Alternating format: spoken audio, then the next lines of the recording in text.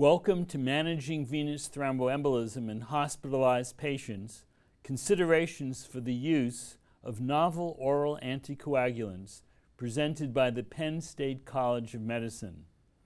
My name is Dr. Sam Goldhaber, and I'm Professor of Medicine at Harvard Medical School and Director of the Thrombosis Research Group at Brigham and Women's Hospital. I'm pleased to serve as Activity Director for this important educational symposium. Activities on CardioCare Live are interactive, allowing us to take your questions in real time throughout this presentation. We encourage you to enter questions at any time in the box located at the lower left-hand side of your screen. Joining me today in today's discussion is Dr. Christian Ruff, Assistant Professor of Medicine at Harvard Medical School and Associate Physician in the Cardiovascular Medicine Division at Brigham and Women's Hospital. Christian, thank you for joining us today. I'm now going to hand the presentation over to you to begin our discussion.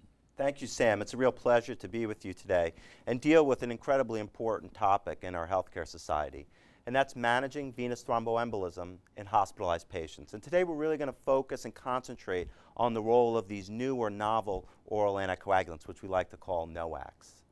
These are my relevant disclosures. Importantly, I've received research support or consulting for Boehringer Ingelheim, Daiichi Sankyo, and Bristol Myers Squibb, who are all sponsors of some of the drugs that have been studied and approved for this indication. We have three learning objectives today. First is to evaluate the use of NOACs to treat hospitalized patients with venous thromboembolism. Two, and I think this is really critical, is how do we assess risk of recurrent VTE? And this is something I think we all struggle with clinically. And then finally, to select and initiate the appropriate anticoagulant strategy for patients at risk for recurrent venous thromboembolism. So let's talk a little bit about the epidemiology and the pathophysiology that really underlie this disorder and how we treat it. So this is unfortunately something, Sam, that you and I see very frequently, fatal saddle pulmonary embolism. So this bolt out of this blue, a massive clot in the pulmonary arteries, which can lead to mortality but also incredible morbidity. And unfortunately, pulmonary embolism and fatal pulmonary embolism is very common. Almost 180, close to 200,000 deaths per year in the US alone, and it remains the most preventable cause of death among hospitalized patients. So this is really on the forefront of anybody who takes care of patients admitted to the hospital. And as we've learned from the most contemporary registries, and this is coming out of Italy, the IPER registry, we know that patients with pulmonary embolism have a very high in-hospital mortality, particularly patients with massive pulmonary embolism, and we'll define that in a minute. But mortality can reach approximately a third in hospital for very serious pulmonary embolism. So these patients are certainly at very high risk early on in the course of their treatment. The AHA has released relatively recent guidelines several years ago defining the risk spectrum of pulmonary embolism. We know that approximately 5 to 10% of patients have massive pulmonary embolism. These are the worst types of PE you can have. The definition is sustained hypotension, so a low blood pressure, pulselessness, or a persistent tachycardia. Submassive pulmonary embolism, which is about a fifth to a quarter of patients, they have RV dysfunction or myocardial necrosis. Usually that's measured with a biomarker such as troponin, but they don't have hypotension. So hemodynamically, they're relatively stable. And then there's a large percentage of patients who are relatively low risk, approximately 70% of patients, and they have no markers of adverse prognosis, whether that's clinical markers or biomarkers such as troponin. But even if patients survive a pulmonary embolism, we know that these clots often come from the leg, these deep venous thrombosis. And even in patients who don't even have a PE, DVT can be incredibly problematic for these patients because there is substantial morbidity. Approximately 25, maybe up to 40% of patients who have a DVT can have really a range of complications that are from venous ectasia or vein abnormalities, some swelling in the leg, discoloration, all the way to frank ulcers. And once you have these complications of DVT, they're very chronic and they last for years and are very difficult to treat. And I'm so glad you bring that up because I think we tend to put this into a silo of survivors and non-survivors. Exactly. And if you're stable, you're very likely to survive an initial pulmonary embolism.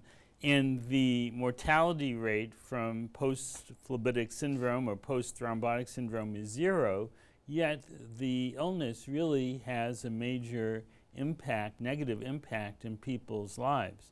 And similarly, Exactly. chronic thromboembolic pulmonary hypertension, that can be a devastating lifelong illness that persists. So I'm so glad you're really highlighting for our participants that there can be a lot of serious problem that occurs even with survival from the initial pulmonary embolism. No, Sam, that's an excellent point. And I think what we learn is that once you have one of these conditions, post-thrombotic syndrome or chronic thromboembolic pulmonary hypertension, they're very difficult to treat. And so we're much better off preventing it in the first place because our therapies to decrease the symptom burden, unfortunately, are inadequate. I mean, with post-thrombotic syndrome, just think of the time lost from work, and also people tend to enclose themselves in their own apartments or houses and not socialize because it hurts them when they stand up, or they're embarrassed the way their ankles look because of some of these permanent changes that occur. Exactly. So this can await many of these patients even when they get out of the hospital, and we can't lose sight of that when we follow these patients in our clinics. And what we're learning is that, you know, we focus a lot of our attention on patients who have myocardial infarction and stroke. And then we think, well, there's a different subset of patients who are having venous thromboembolism and pulmonary embolism. But what we realize is they're the same patients. And whether you have a clot on the venous system or the arterial system, it's the same underlying process. The very same risk factors that we think about for heart attacks, whether obesity, hypertension, high cholesterol, smoking, tobacco, diabetes, all of these things predispose to clots and thrombosis throughout the vascular bed, whether you're on the veins or the arterial side. And we know underlying this process of clotting and thrombosis is low-level inflammation, coagulability, and damage to the lining of our blood vessels. And so many of the therapies that we're going to talk about today both prevent clots on the venous as well as arterial system. They're the same patients, Sam. Well, I think you're making a very important point. In the olden days, we were all taught that you have red clot, which is from venous thromboembolism, and white clot, which is myocardial infarction and stroke. And now the new epidemiology and the new pathophysiology are telling us that this is all part of a vascular disease syndrome with very similar risk factors and very similar pathophysiology, and we can't silo this any further.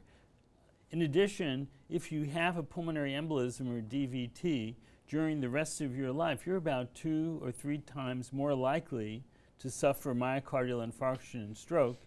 And if you have an MI or a stroke during the rest of your life, you're about 2 to 3 times more likely than others to suffer pulmonary embolism and DVT. So these are all integrated and intermeshed, and the era of the siloing is over. And I think we really have to emphasize taking care of the patient and not just the disease state, because there's such tremendous overlap.